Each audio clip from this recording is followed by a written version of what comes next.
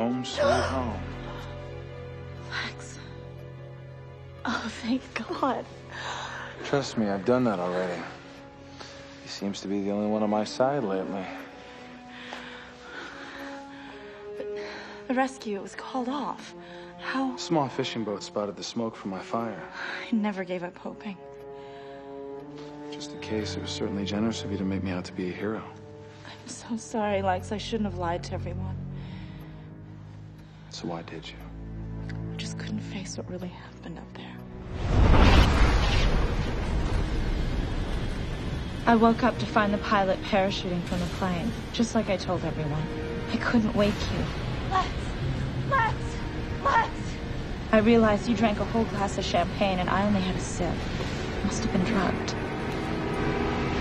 The plane was going down and I panicked. You always think that you're going to be brave in a situation like that, but when it really happens, I guess your survival instincts kick in.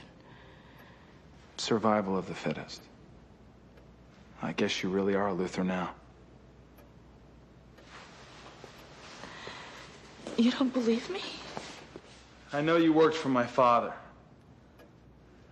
After I gave you the blood back and apologized, you turned around and sold it to him. Your father said if I gave him the blood, he'd leave us alone forever. He's playing us against each other. We seem to do a good job of that on our own. If you want to annul this marriage, I'll get out of your life.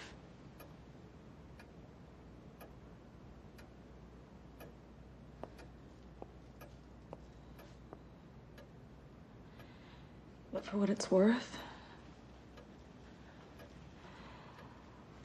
I do love you.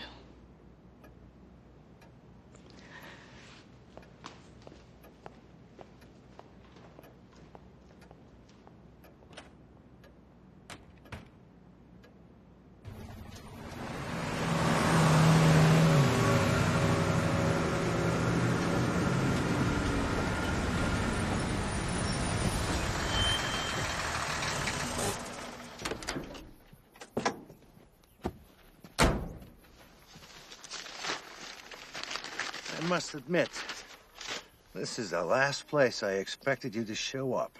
How'd you find me? Where's my package? I don't have it. I wonder if the cops want to know where you are.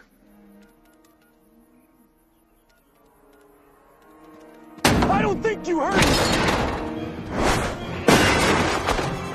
The package is gone! Luther doesn't know who took it, so forget about it. Take your hands off of him right now! I said now!